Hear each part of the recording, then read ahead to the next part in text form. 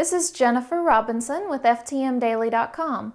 We get the question all the time, how can I teach my children about money, the correct principles about money?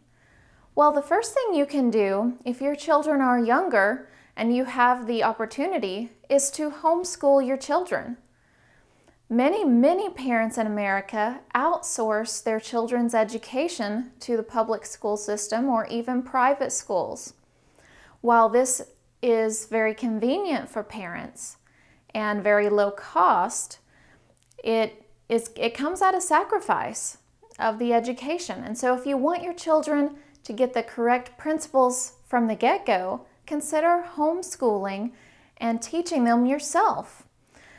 And then a couple of other things you can do if homeschooling is not an option. You can just simply begin to teach them a couple of principles that will help them as they grow older.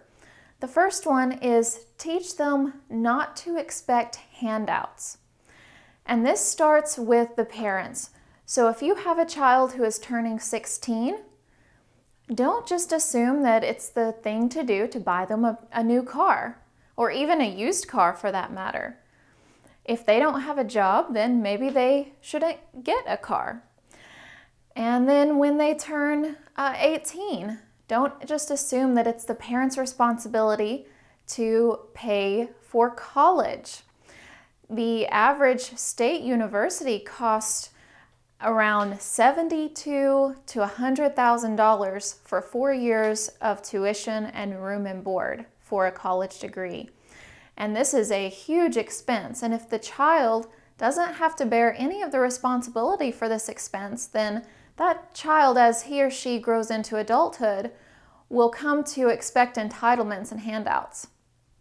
The same thing goes for weddings. When the child or the young adult decides to get married, don't necessarily pay the $25,000, which is the average cost of a wedding these days. That's a lot of money, and if the child doesn't have to pay for this, him or herself, then they can expect these handouts as they grow older. The second thing you can teach your child is that saving money is a very good thing. And you can teach this to them in a multitude of ways. You can teach them to make their gifts that they give to others. And if they make their gift for no cost, then you can maybe put $20 into savings for them. You can also help them to understand that when they get an allowance or if they do work for money, that a percentage of it goes into savings.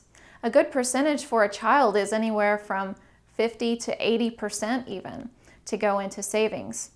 And so those are a few ways that you can teach your children the correct principles about money.